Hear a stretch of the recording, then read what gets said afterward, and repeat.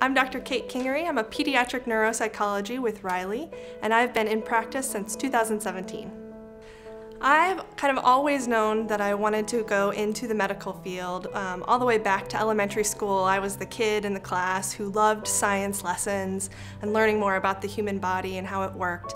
I had a wonderful mentor in college who really introduced me to this connection between the brain and behavior, emotions, thinking skills, and that this was the field called neuropsychology.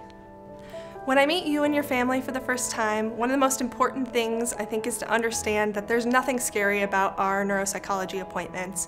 We are really interested in getting to learn about the strengths and weaknesses of your child. There's no shots, no scans. The activities that we do are really about looking at pictures, puzzles, answering questions, and all about kind of informing things that are going to help your child learn best.